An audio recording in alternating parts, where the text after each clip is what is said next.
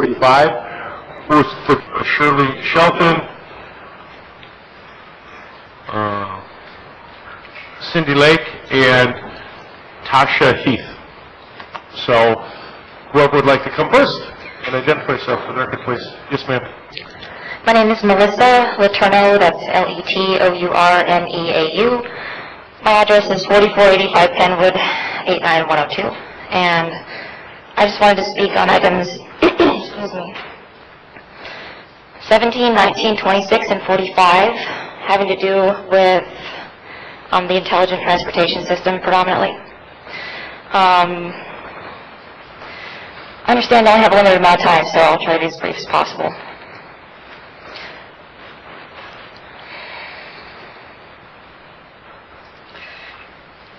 Regarding items 17, 19, 25, 26, and 45, let me say that technology is an amazing thing. And it has taken the world leaps and bounds in my lifetime alone. And while I want to see society benefit from technology, I would prefer to see it start in the private sector and become widespread among the people before the government is able to afford to institute the most basic technologies and corresponding infrastructure. Does the government need to develop, fund, and construct technologies that will feed them information that they have no business having necessarily? Or doesn't that practice only give government another means of control and taxation? That's my concern. Thank you. Thank you. Mr. Hodges, you want to go? And then I've got 3 cards here. I sure do. Yes, sir, you want to come? And then I've got cards, like I say, for Miss Cindy Lake, Tasha Heath, and Shirley Shelton. So if you folks want to come down as well. Yes, sir. Go ahead. Okay. Thank you. My name is Robert Walker. I'm here to speak on agenda number 55, the sales tax for increasing the number of policemen that we have, or whatever. We have currently more than 18 armed police forces operating in Clark County, Nevada. More than 18.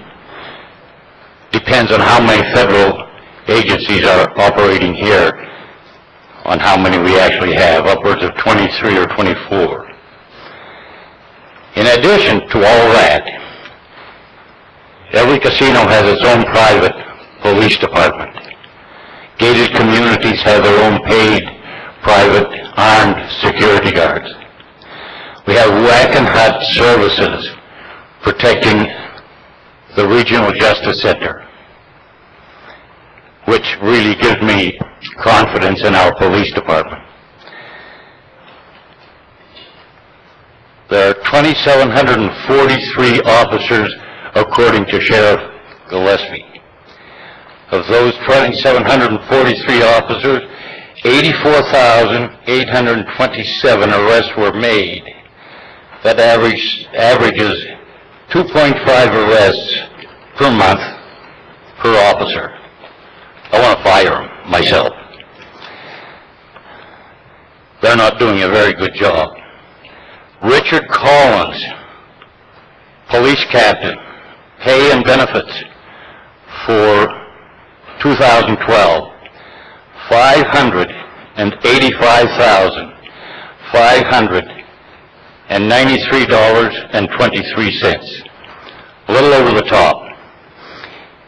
Jack Weaver, salary and benefits for 2012, $492,916.99. And you want more money? They want a raise?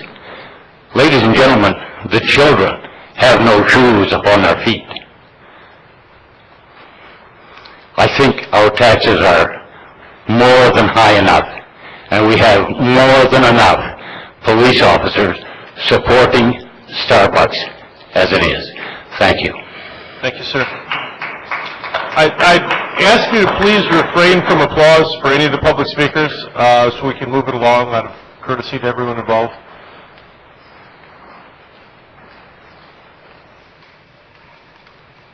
Hello, my name is Tasha Heath. Yes, ma'am. You can pull that down a little bit. There you go. Short. That's okay. Okay, I am opposed to all of the items I put on my card, but I am only speaking on item 55. Is that okay? You're welcome to speak anything you want. If you Okay. want to say what you're opposed to, there's a long list of numbers there. Yes, I can do that. I'm opposed to items 17, 19, 26, 45, 34, 35, 36, 44, 46, and 55. On items 55, we request an organization outside of the state of Nevada and with no connections to Nevada conduct a forensic audit to ensure that the investigation and results are not tainted by a bias and corruption, and that no intimidation or isolation tactics will be used to influence the report. These conditions are well known to exist inside the LVMPD and are often employed on the local media. Millions of dollars are being wasted every year in LVMPD, and millions of dollars are being asked for each year by Las Vegas Metropolitan Police Department Sheriff Douglas Gillespie. Certainly, asking for a forensic audit is justified when Gillespie has asked that our sales tax increased in a proposed Assembly Bill 496 to pay for more officers, equipment, salary increases, and for existing officers and benefits. It is time we as a community demand accountability, and it starts with a forensic audit. Sheriff Gillespie testified before the Nevada Assembly Taxation Committee that crime has increased. However, according to the sheriff's own annual report for 2011, crime has decreased. The sheriff lied repeatedly to the public to get sympathy for his own agenda and gain ego. Thank you. Thank you, ma'am. I've got cards also from Cindy Lake and Shirley Shelton.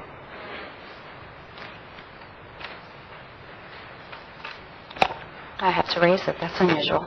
Good morning, Commissioners. Thank you for having me. Cindy Lake. When these taxes, I'm sorry, I'm opposed to all of the items on my card as well. I don't have that list, but mainly I'll talk on 55. You want me to read them for you? Sure. 17, I think it's 17. 17, 26, 19, 45, 34, 35, 36, 44, 46, and 55. Sounds right. Yes, ma'am. 33, 34, 35, and 36, I believe, are the property tax, proposed property tax increases, and 55 is the I don't sales think there's tax any increase. proposed property tax increase. Is that wrong? Is that incorrect? Property, Yeah. fuel tax, or, okay, I'm opposed to all taxes, let me just say that, please, for the record. When these taxes were passed, Las Vegas was in a boom period, and I think we can all agree that we're no longer experiencing a boom, but a bust, a huge bust. And the entire community will suffer and is impacted by any tax increase. As my co-speaker said, we should have an audit of where our money is going before we raise any taxes. And really, that's all I want to say. Thank you. Thank you very much. Ms. Shelton?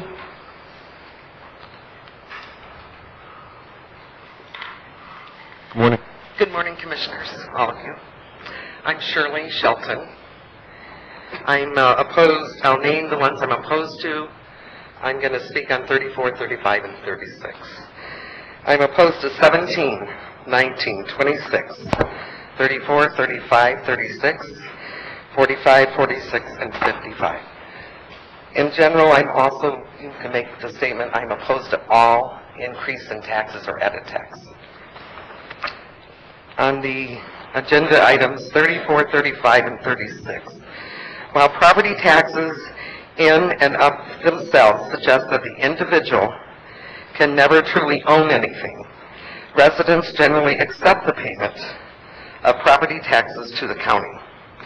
And in exchange for that property tax and other taxes, the most basic thing that they would expect is for the county to do is build and maintain the infrastructure. If the county cannot afford to perform its most basic function of maintaining existing or building new infrastructure, then it needs to reconsider its financial priorities and start making deep and dramatic budget cuts. Because the action of the county against these homeowners in these situations, it's not only unethical and immoral, it's arguably a violation of the 8th Amendment of the United States Constitution. Thank you. Thank you, ma'am. Anyone else wishing to address the Board of County Commissioners?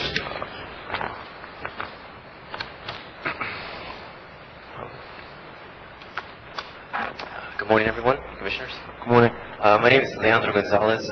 You may have an interest card on. I apologize, I don't. I was just given the 3 cards that I read. It's probably in here somewhere, but you're welcome to speak. I appreciate it. I Thank you, apologize. I don't have your Commissioner. card. I didn't call your name out. I'm sorry. All right, I'm calling.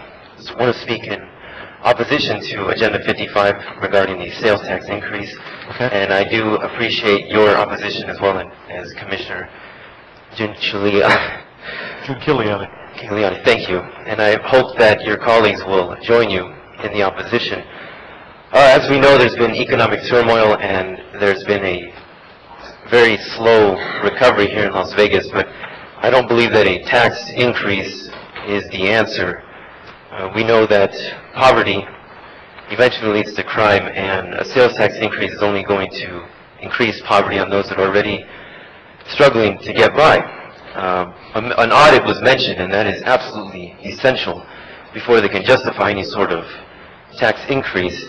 I want to point out a few things. As we saw, Metro Police got a new headquarters recently, costing millions of dollars there on MLK Boulevard. And I also want to mention some of the payouts and settlements that were given to some of the families of those that were killed in 2012, 2011. They didn't have to die, but unfortunately, the taxpayer was the one who had to pay for the wrongful deaths. And again, that's what I want to speak on, and I hope that, again, the rest of you commissioners will join Commissioner Sisolak and Commissioner G. Thank you. That's what all of us learned. Just call it Commissioner G. Yes, sir, Mr. Hodges. Good morning, Commissioners. My name is Anthony Hodges. I want to speak on item 12 and 13 for social services, especially 12. Children, families, they're very important. And a lot of the children and the families, they all, when times are good, some families kind of fall in the hole and fall on the... Mr. Hodges, I got to ask you to look this way because the camera wants to get your face. Everybody on TV wants to see you. And it's, I wonder when they have shade trees, they like to kind of take in some of the families that fall through the crack, women and children, whatever. But the objective is that social services should be allocated money at all times, even from the state, the feds, and I know the county can only do so much, but you need some help. But yes, there will always be people that will need help, even when times are good. When everything is flourishing, just everybody's working and whatever. But you'll always have a certain amount of people that fall in the cracks. And now times are bad, you got entire families who lost their jobs and whatever, their homes and stuff, and they're falling on the system. So it's not getting any smaller, it's getting larger, and the need is even more greater. So I'm saying anything you can do to help the families going forward, I'd appreciate it. Thank you. Thank you, Mr. Hodges. Good morning, Commissioners. For the record, Gina Grayson, Nevada Voters for Animals. I'm actually here on agenda item number 43, but first I would like to make sure that the Commission is aware of a situation that occurred on May 21st where a Metro officer saw a dog that jumped over a fence. Kids had historically been taunting this dog, which has been put in writing by one of the neighbors.